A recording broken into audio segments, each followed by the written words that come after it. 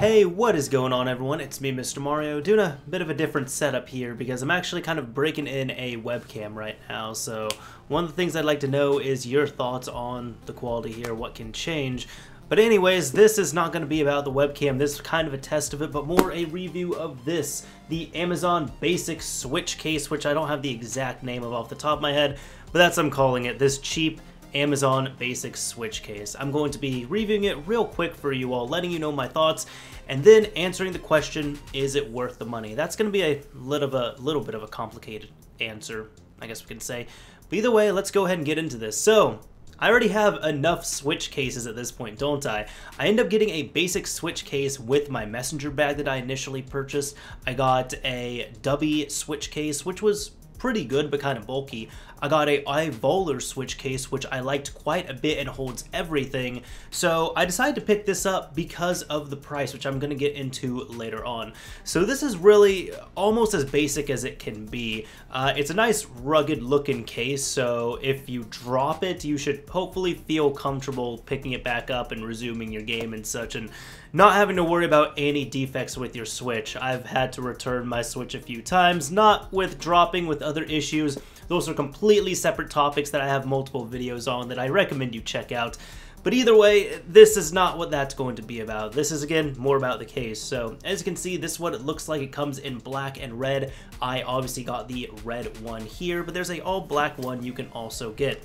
Once you open it up, you can hold the Switch with 2 Joy-Con, as well as 8 additional games. I say additional because you can put 1 physical game in your Switch and put 8 physical games here.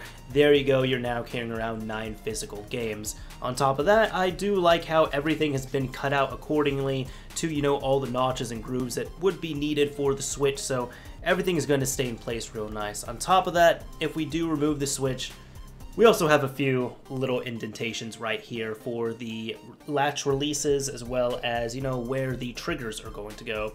So this is supposed to perfectly fit your Switch, and it really does. So if all you want to do is carry around your Switch in handheld mode with a few additional games, this is a great case. This will definitely get the job done. It is a little bit heavy, but I mean, that's also to protect it. Now, my usage of it, recently I went on a trip, and what I would do was I was carrying around a messenger bag, not the Switch one, a different messenger bag, and I would just chuck this into the messenger bag and I would walk around throughout the day.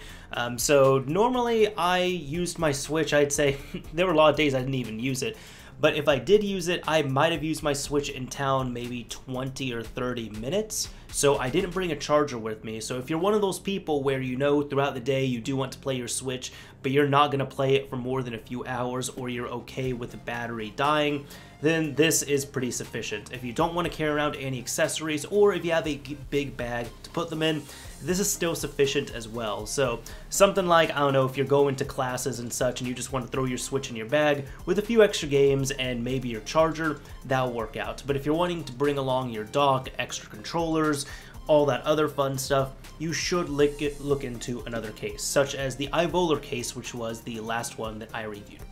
I did like that one, so that's why I kind of keep mentioning it. Now, this here, is it worth the money? I would say for what I paid, absolutely, but also what I paid, almost any case would be worth the money. I paid $3.87 for this, brand new from Amazon, and at that point, any Switch case, in my opinion, is going to be worth the money. So I end up getting a steal on this because I think this is a fantastic case, especially at that price. But before you get too excited, I'm just going to warn you, this is where it gets a little bit complicated. A few weeks ago, I thought of making this review, so I decided to look up the price for it on Amazon, and it went up to $10, which for $10, yeah, I would still absolutely recommend it. But right before making this video, I decided to look up the case again, and it's now a $20 case. So I'm not sure what's going on with it. I think it was more before, and then it went down in price, and I don't think they were trying to clearance them out. I think it was just on like some kind of crazy sale, but it was weird, because when I bought it, it was on a sale, but you had to purchase like $30 worth of stuff before you could add it to your cart. So I kind of just stuck it into my cart for later, and then I waited until I had to do a bigger Amazon order, and I ended up getting the case. So That's how I waited to do it. But for like a week or two, it was really cheap. It was under $5. So if you can get it for under $5, I absolutely think it's worth it. If you can get it for $10, I still think it's worth it. However, at the current price point, $20, that's going to be up to you at that point. In my opinion, I would much rather spend another $10 getting a case that's going to hold everything. There's a few solutions out there, but one of them, the main one I'm thinking of, is the iVoler case, which I had reviewed last. For $30, I think that's great, and it carries around everything.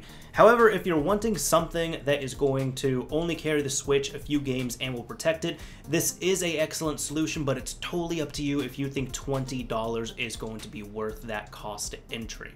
Anyways, this is Mr. Mario signing off. Thank you all for watching, everyone. If you enjoyed this video, a like would absolutely be appreciated. If you didn't like it, a dislike is fine as well, too.